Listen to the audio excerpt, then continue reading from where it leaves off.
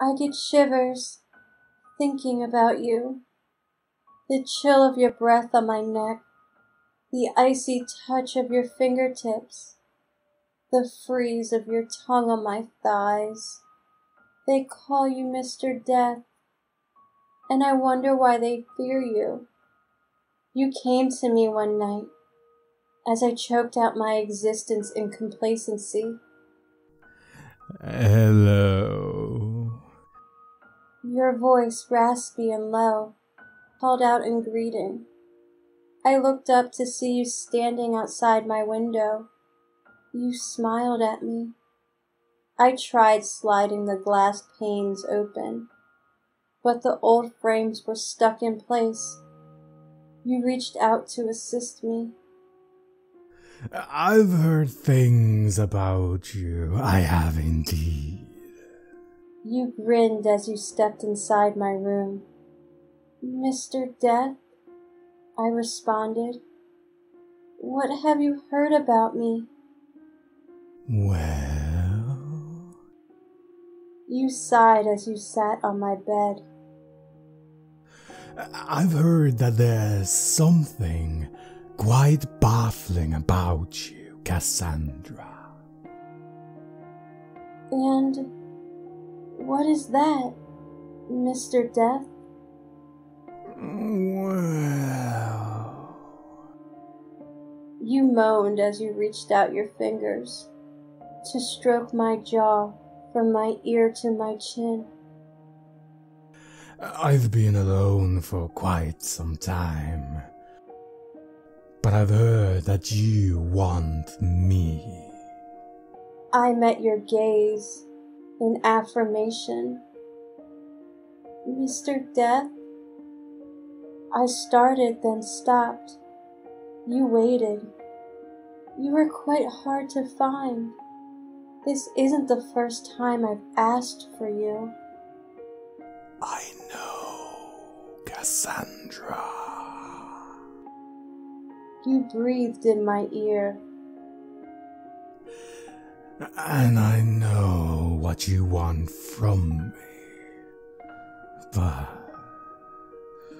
why? I waited while you slid your hands from neck to navel. I was patient while your eyes, white and icy as the winter breeze, you drifted on, floated over my body.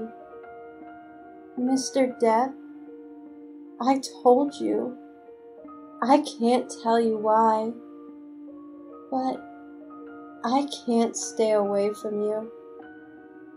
I find you irresistible. Cassandra. You muttered. To be with me, you should know that you cannot receive without me taking in return. Yes, Mr. Death. I figured that's how these things work. You laugh. Well then, what do you have to offer me? Mr. Death, when you leaned your face towards mine, I felt so cold. I thought I was already dead. Consider a lifetime of my service. I assume you must be lonely. You laughed again, harshly this time. Who said I dislike being alone? But when you looked at me, I saw you were starving. Mr. Death, correct me if I'm wrong, but don't you have needs? Not needs, Cassandra. Wants. You held out your hand to me, as if suggesting a shake. When I touched you for myself, I knew you had won. Well, Mr. Death, what can be arranged? Person for a person. You grabbed my throat possessively, encouraging me to listen. If you need me, as I know that you do, I will give you a night. But in return, I need a body back. Anybody? Do I choose? Yes, Cassandra. I'll let you choose. Anybody at all? Just the name? Oh, yes, Cassandra. Just give me a name, and they are mine to devour. I agree to your terms. Now, Mr. Death, every time I ask for you, I offer a name in return. And the moment we connect, I feel your victim die. It's a small price to pay to meet your touch, but it's not enough. They call you Mr. Death, and I wonder why they fear you.